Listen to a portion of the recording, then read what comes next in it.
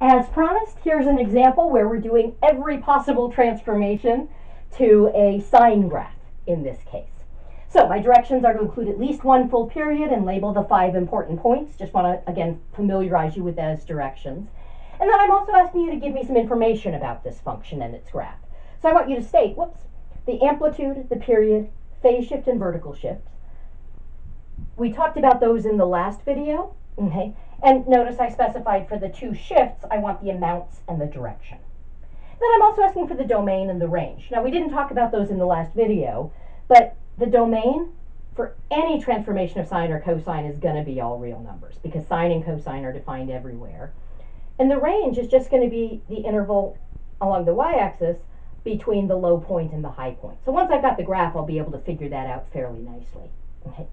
Now, I could answer these questions first because I know how to get these things from the equation.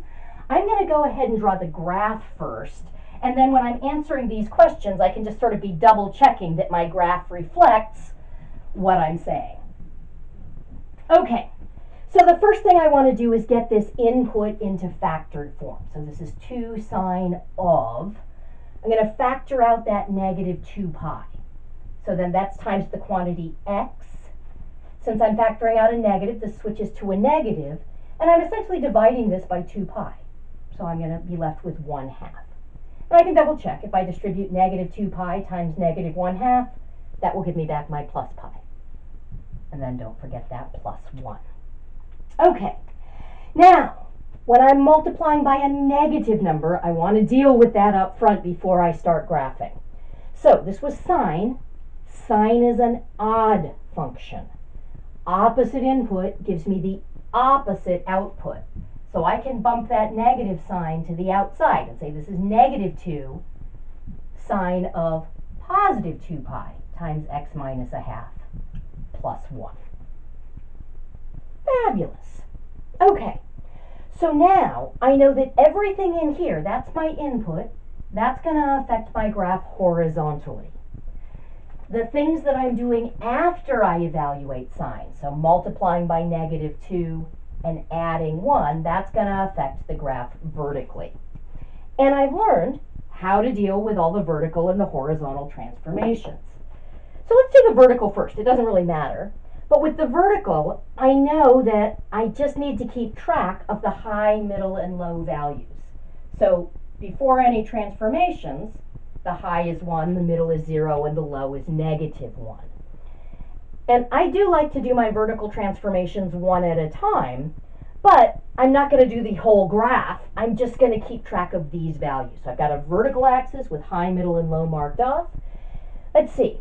Vertical transformations respect order of operations. So I'm going to do the multiplication first and then the adding 1.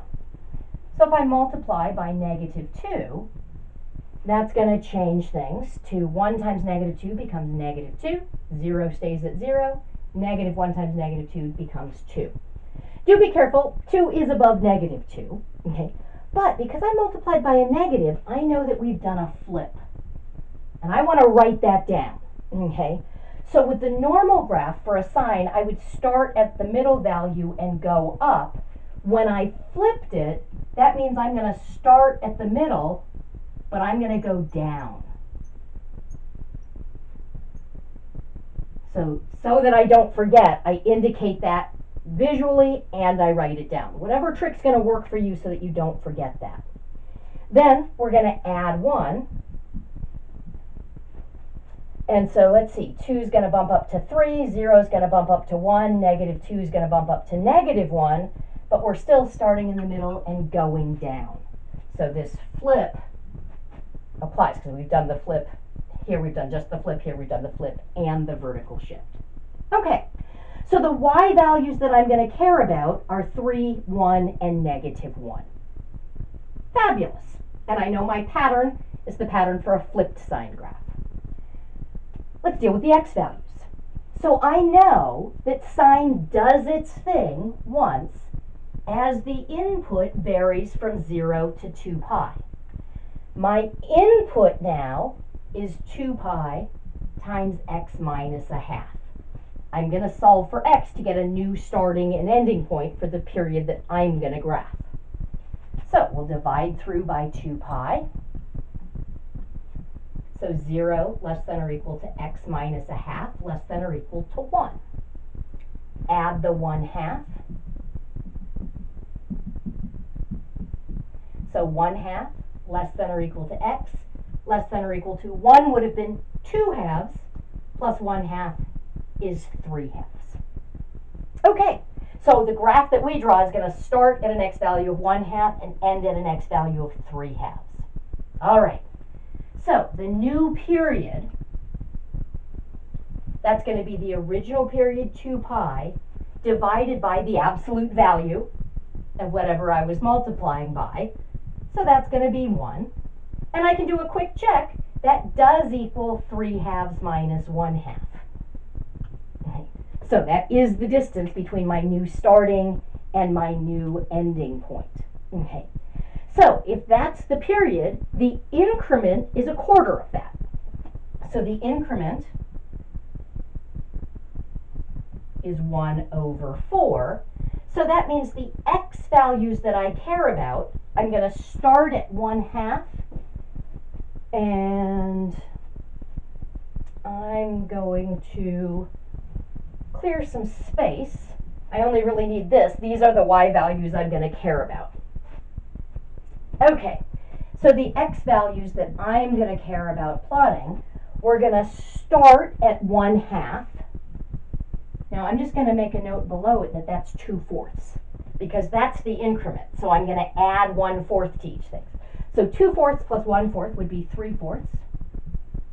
Plus a fourth would be 4/4, but that'll reduce to 1. Plus a fourth would be 5/4. Plus a fourth would be 6/4, and that one will reduce to 3/2. So these are the x values that I'm going to want to plot. Okay, so let's do it. I'm going to just keep that over here, and I'm going to just recopy this vertical axis where I've got my 3, 1, and -1, and the information that we're starting in the middle and going down. That way I can clear some space on this very small whiteboard. Oh, I missed the big boards in the classroom. Okay, all right. So let's see. The y values that I will mark off are -1, 1, and 3.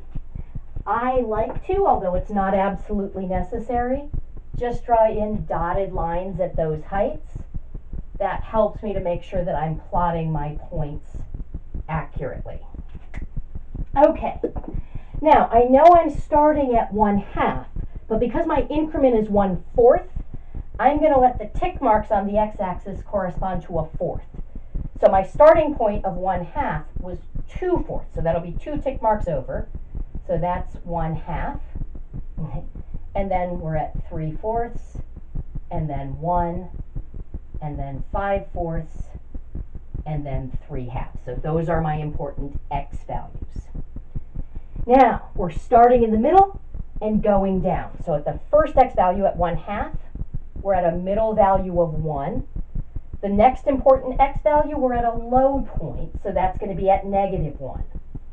The next important x value was 1. We're back to a middle value of 1. Next important x value was 5/4. It's a little hard to see. We're up at a high value of 3.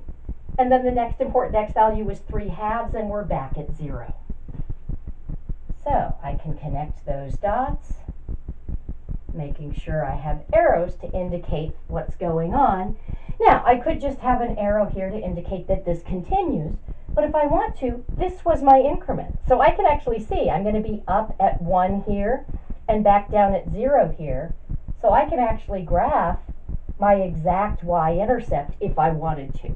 Not absolutely necessary, but make sure that if you do cross the y-axis when you're graphing things, you're crossing at approximately the right place. In this case, it should be exactly the right place because that's 2 increments away from our starting point.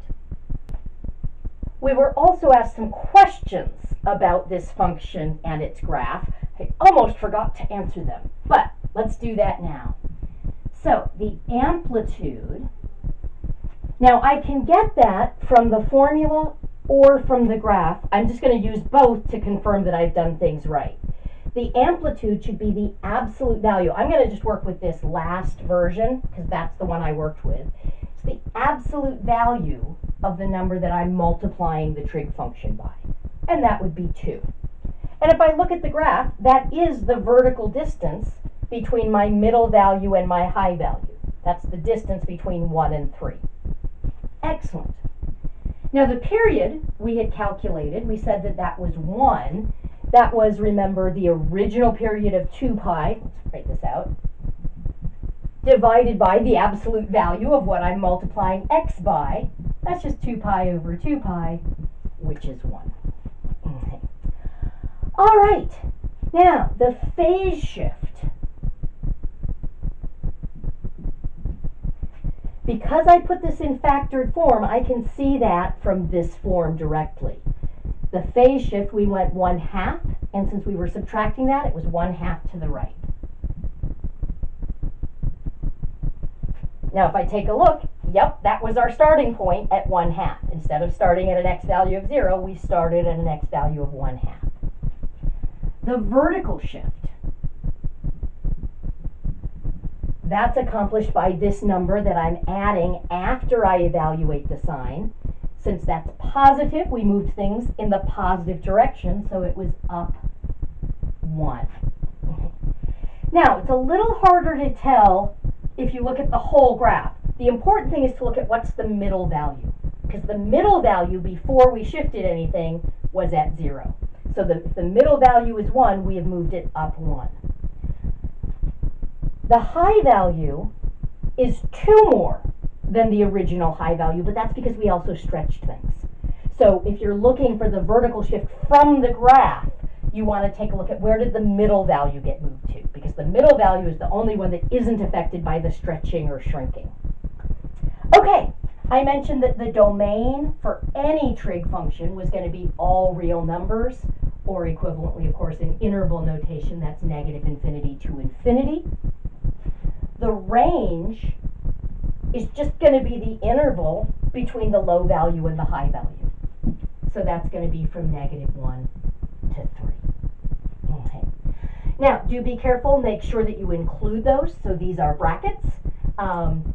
And make sure that you go from the low value to the high value.